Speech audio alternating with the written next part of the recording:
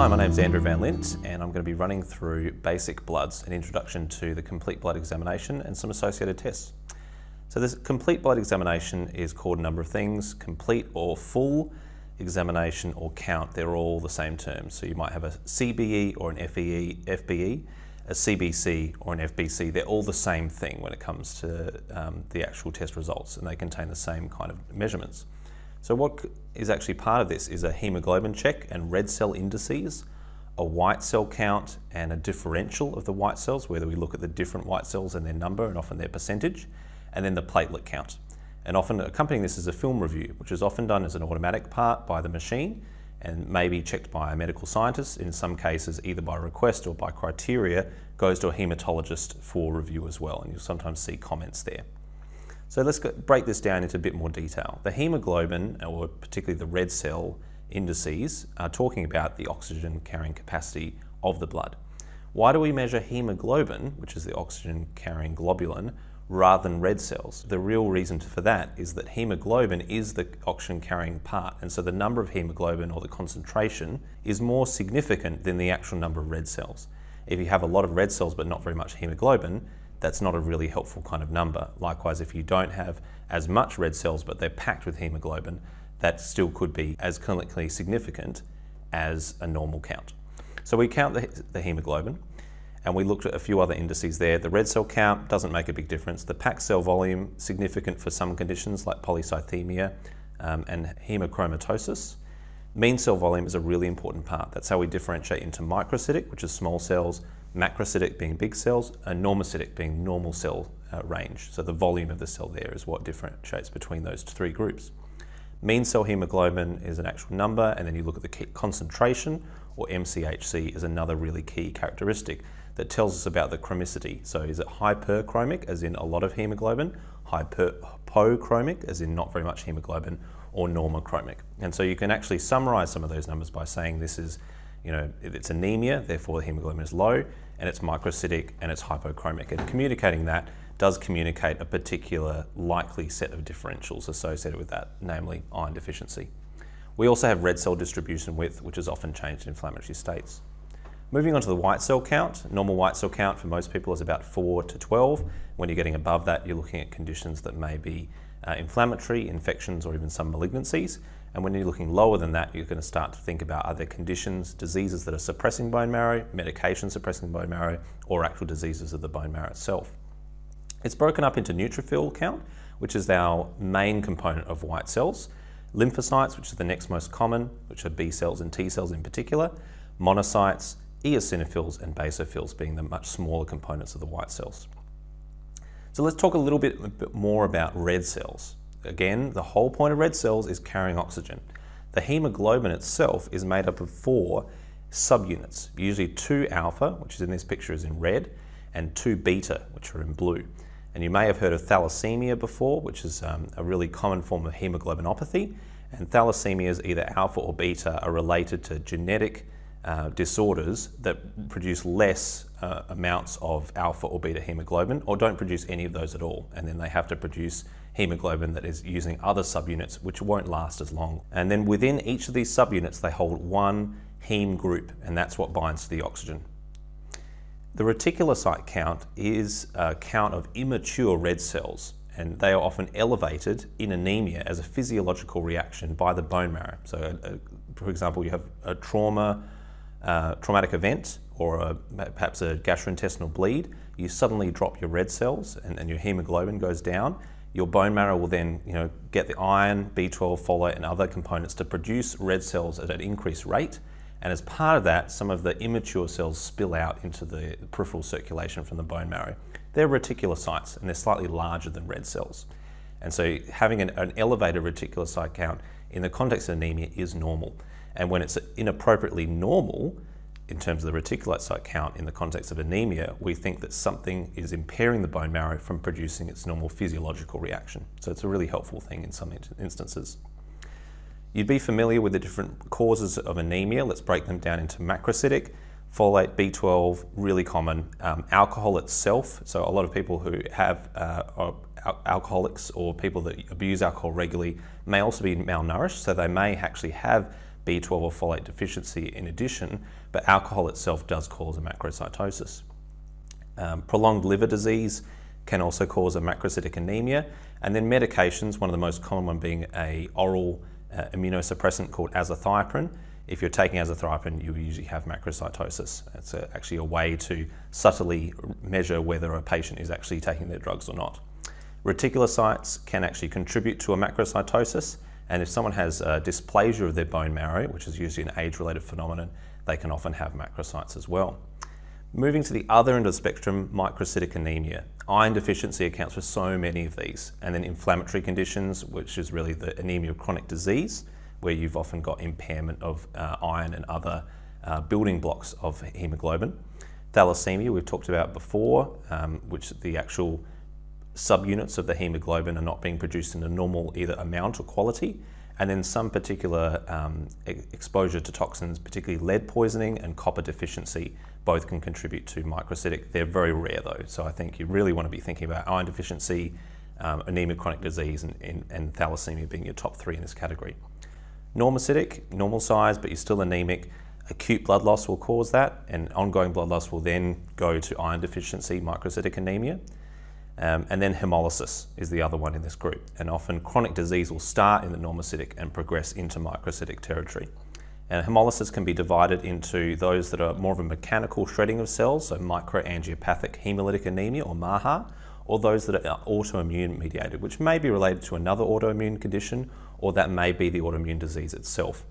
And that's usually called AIHA, autoimmune hemolytic anemia. And there's a few subsets if you're ever interested to look them up.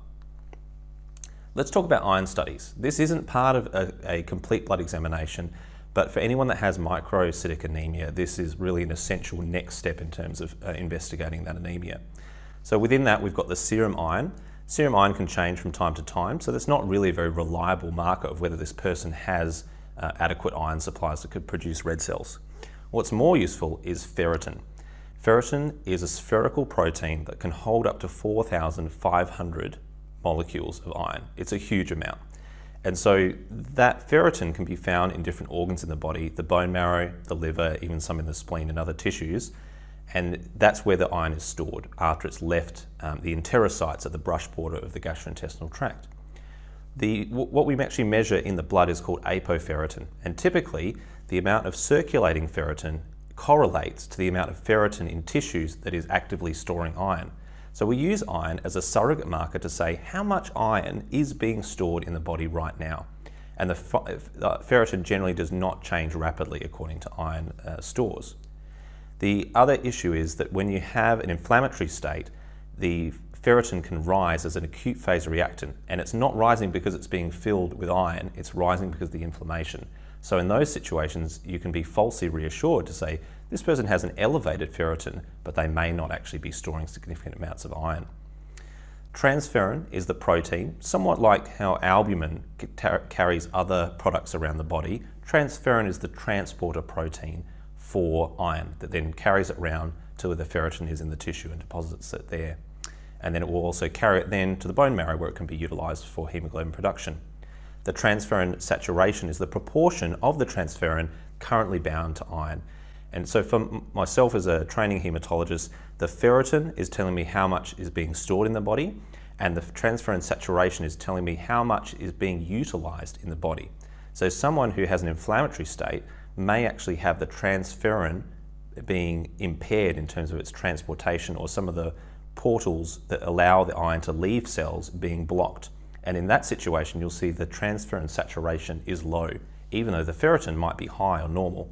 In those situations, we often call that functional iron deficiency, because they might have iron in the body, but it can't get to a point that's functional, and therefore we need to replace with intravenous iron. If you were to have standard iron deficiency, you'll generally find that the iron is low. Again, not a really reliable marker because that can change day to day. The ferritin is low. The transferrin is high, a way of the body trying to compensate for the low iron by releasing more transferrin, saying, go out and find me some more iron, bring it to the bone marrow. And naturally the transferrin saturation will also be low. Let's talk about when you have too high hemoglobin or too high number of red cells. We call this polycythemia. Break it down, poly meaning many, cy meaning cells, and emia in the blood. So too many cells in the blood, what cells? Blood cells, red cells. So within this, you can talk about primary and secondary causes. The primary cause is in a primary issue with the bone marrow itself, is called Polycythemia vera. This is where there's a mutation that's generally acquired, most commonly JAK2, if you're ever interested in looking that up, that then drives the bone marrow to produce a higher than physiologically required number of red cells, in particular hemoglobin.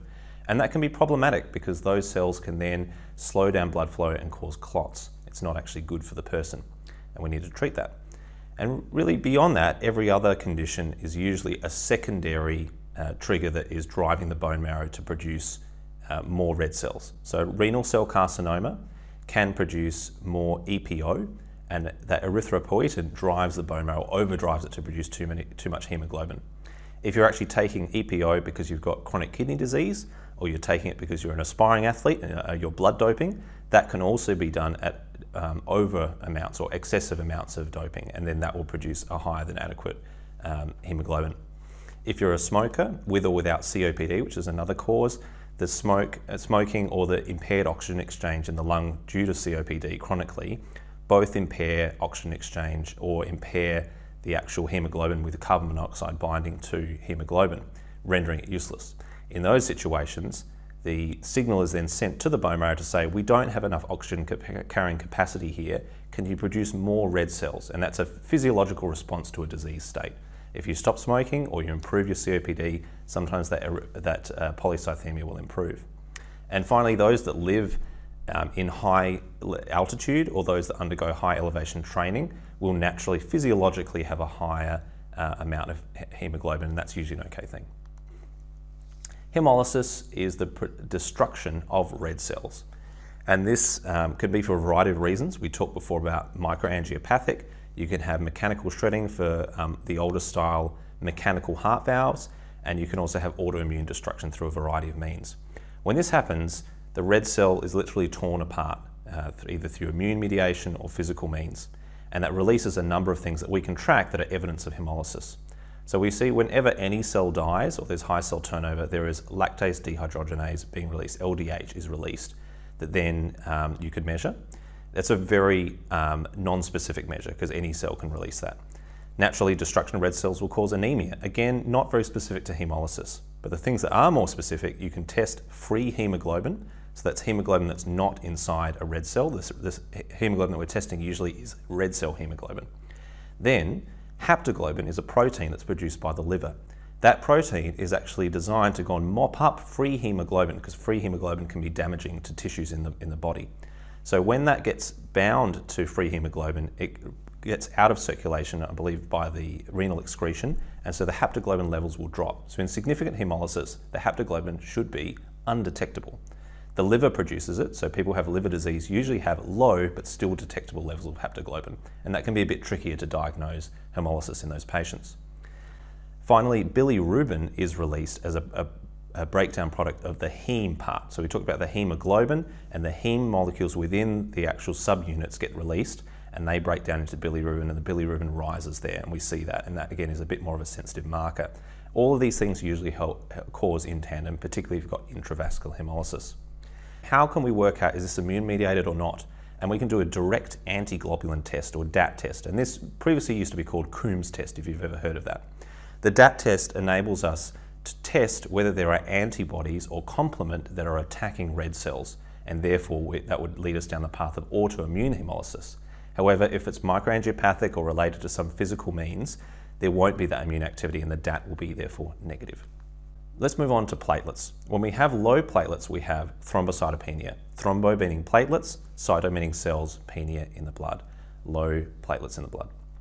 There's a huge amount of causes where I've listed there, but the main thing I want you to consider is to say, is this due to the bone marrow being suppressed or disease of the bone marrow itself? We call them bone marrow causes, either primary because of disease, or is it secondary suppression of the bone marrow through medications, sepsis, inflammatory states and the like? Or is there peripheral destruction or consumption occurring? And that can happen in conditions like immune thrombocytopenia purpura, where there's antibody-mediated destruction of platelets, or thrombotic thrombocytopenia purpura, which is where there's consumption of the platelets as they're triggered to cause an inappropriate amount of clotting. Disseminated intravascular coagulopathy, DIC, again, there's a trigger to set off a whole cascade of clotting, and the platelets drop because they're being used and they're not being produced fast enough. There can be other causes, chronic liver disease, where they are consumed in the spleen, and any cause of hypersplenism or a large spleen will often produce a thrombocytopenia, as well as a variety of drugs that may directly damage the bone marrow and therefore production, directly kill platelets, or more commonly, trigger the immune system to target those platelets, and we call that a drug-induced thrombocytopenia purpura, or DITP. If you're dealing with thrombocytopenia, one of the really helpful tests is called immature platelet fraction. This is what reticulocytes are to red cells. You can use an IPF to show you, is the bone marrow appropriately responding to this drop in platelets? So if someone acutely drops their platelets, the bone marrow should get triggered to produce more platelets, and therefore the IPF will rise, and that we see that as an appropriate elevation. If you've got someone that's dropped their platelet count, but their IPF is normal, that is suggesting that the bone marrow is not responding to the need for platelets, and maybe the issue of the drop of platelets is at least in part due to the bone marrow having some kind of suppression or disease process that's there. But if they're being consumed or they're being destroyed in the spleen or other parts of the body, the IPF will be elevated. So we see that in immune thrombocytopenia purpura, antibody-mediated destruction of platelets. We see the IPF is raised because the bone marrow, which is healthy, is producing more platelets to compensate. Thrombocytosis is a lot simpler. There's really primary and secondary.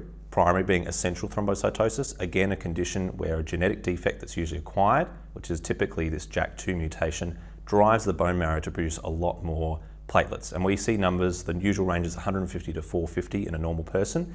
People with ET usually climb well above 700, and we see people even rising above 1,000, even up to 2,000. At those levels, we give them aspirin because the amount of platelets sometimes causes inappropriate clot formation.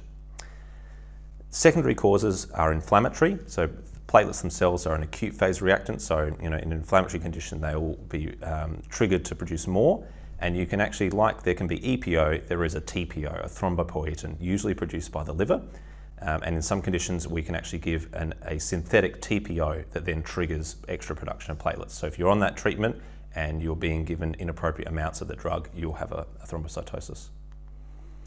Pancytopenia is where all three cell lines are affected on the CBE. The red cells or hemoglobin, the white cells and the platelets, so all three of them. When you've got two, you can call that a bicytopenia, but pan meaning all the way through.